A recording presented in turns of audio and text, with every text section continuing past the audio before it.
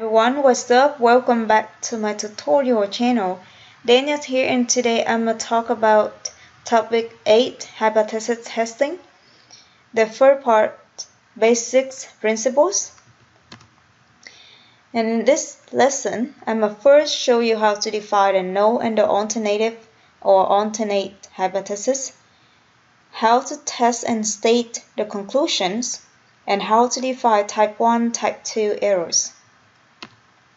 So first, let's take a look at how to define the null and the alternative hypothesis.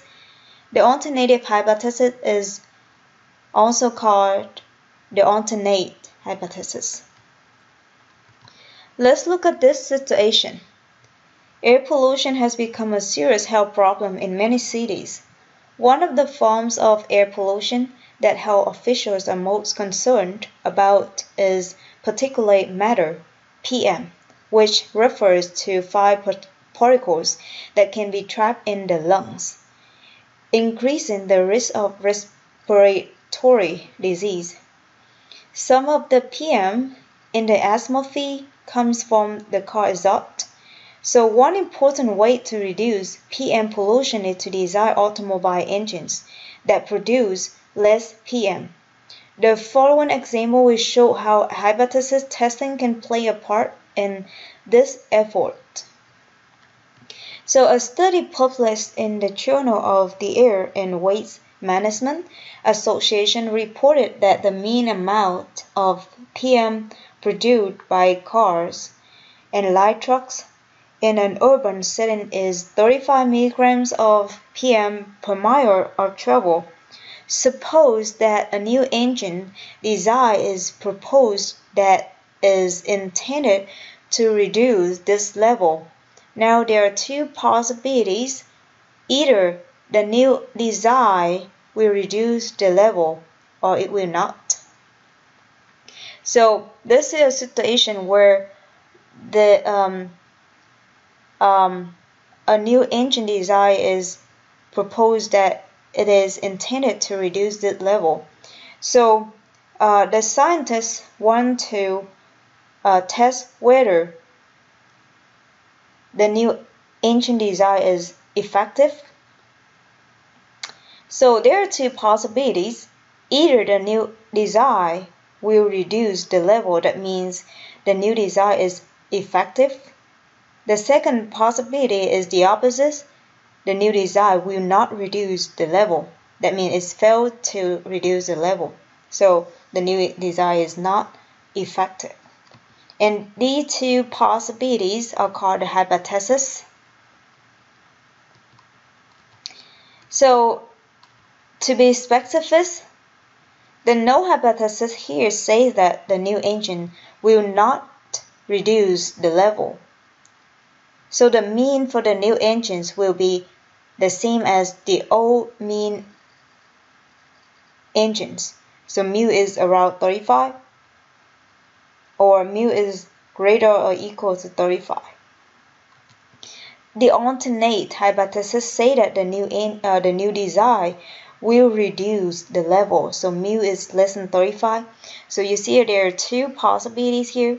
The first possibility is the new design, the new engine design is not effective because the new mean is either the same or greater than the old mean.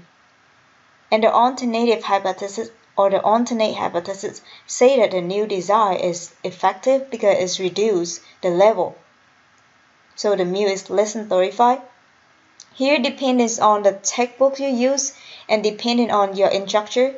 Some instructors want to make the course easier by setting the null hypothesis to be always mu is equal to a specified value. And the alternative hypothesis is the trig inequality, but in some other textbook, especially for higher level, we use the non-trig inequality for the null hypothesis and the trig inequality for the alternate hypothesis. So you have to pay attention to your course. Check with your book, your materials. Check with your instructor to see which null hypothesis statements that your instructor are going to use.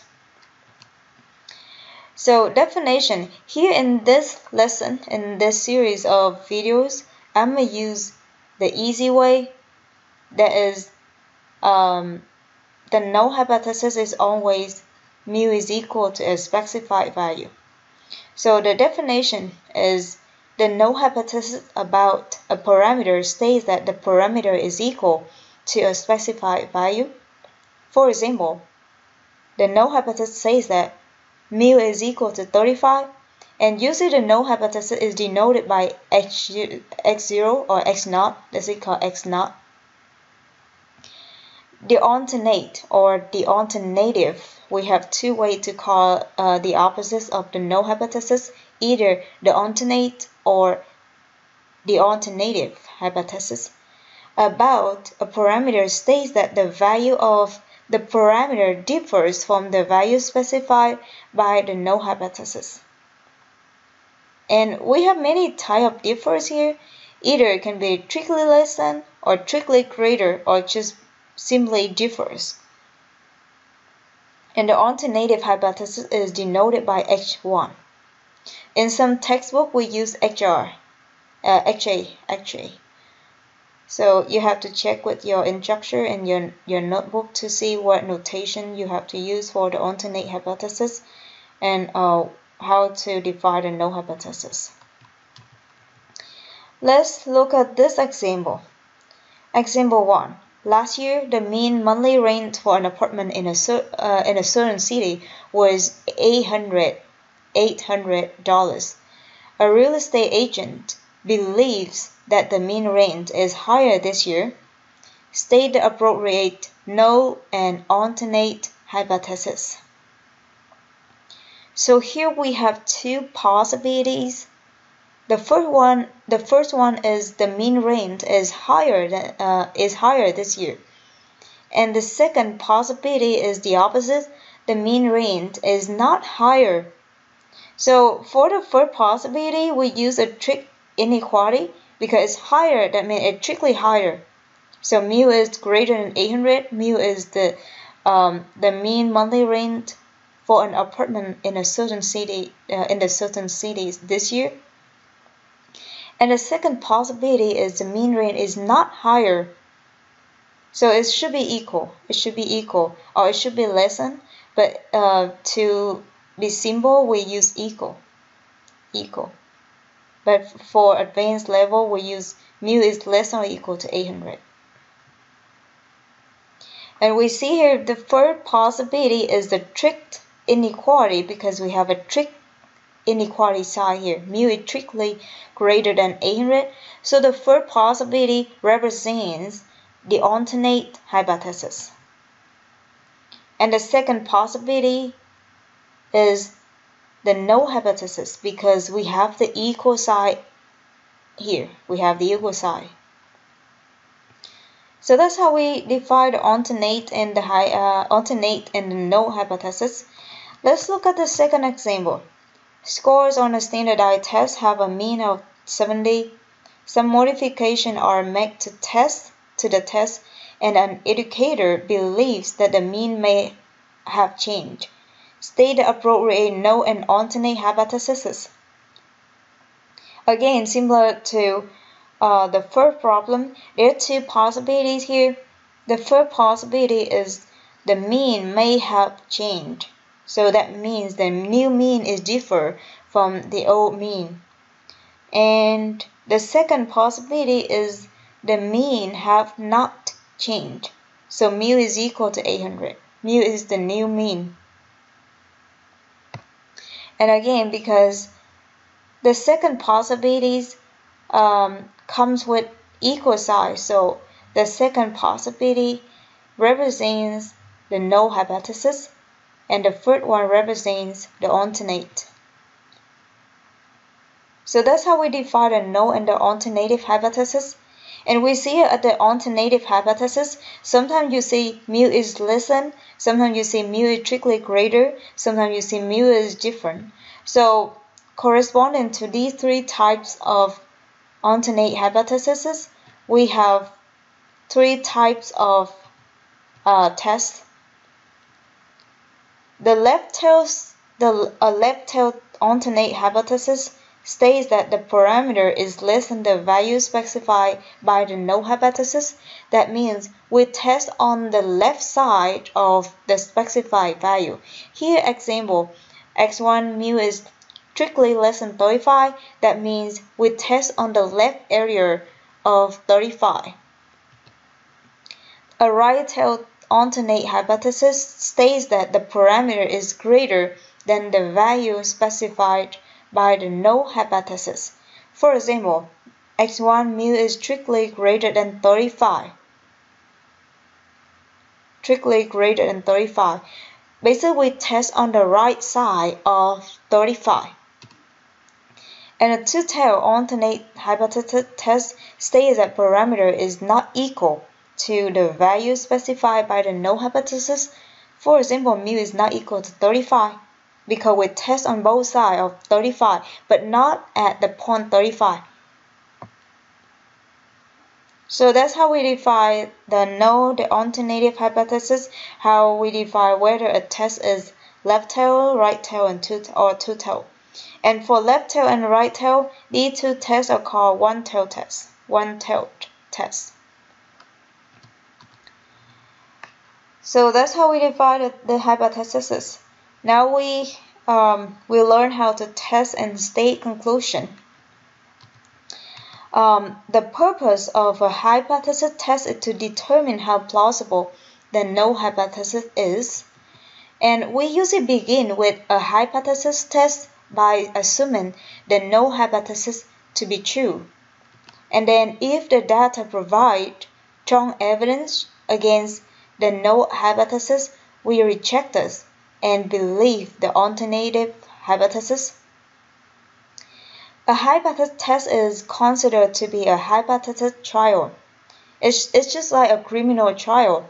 At first, we assume that a person is innocent. And then if we have a strong evidence to against the null hypothesis, we state that the person is not innocent. Otherwise, we cannot make conclusion.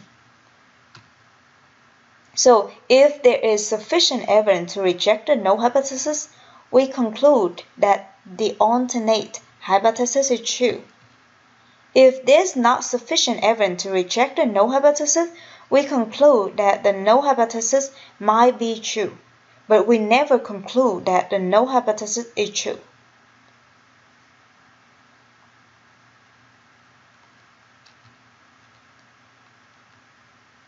So let's look at this example. Boxes of a certain kind of cereal are labeled as containing 20 ounces.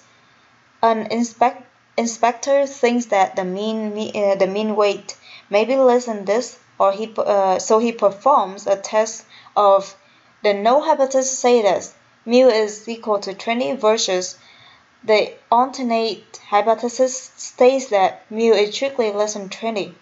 He does not reject the null hypothesis, state an appropriate conclusion. So we see here, he does not reject the null hypothesis. That means we do not have sufficient evidence to conclude that the alternate hypothesis is true. We can also express this as follows. There is not enough evidence to conclude that the mean weight of cereal boxes is less than 20 ounces. So it should be either equal or that means we don't have enough evidence. The mean weight might be equal or greater.